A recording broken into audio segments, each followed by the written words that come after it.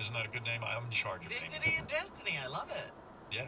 I'm good at naming cats. Naming cats, yes. I am. That is your expertise. Why are you worried about pens? I know. I'm good at naming cats. We have a cat, Rhonda, who's living with us right now, who's up for adoption. I think she has a home now, but she's still with us.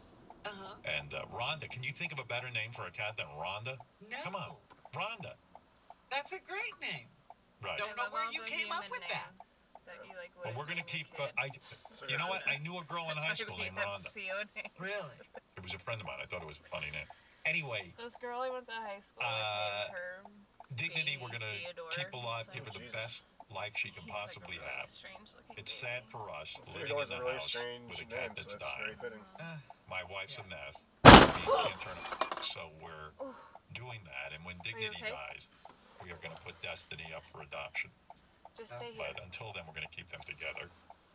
And if you go on Beth's Instagram and you're a cat lover and you're thinking about just following her or maybe possibly getting a cat, you can go on there.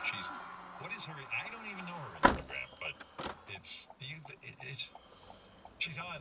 Pull off the side over here. I want to say at Beth Stern, but that's probably I not think it. it is. It is? Yeah. Make sure it doesn't drive off. Well, He's behind me. anyway, that's what's going on in my house.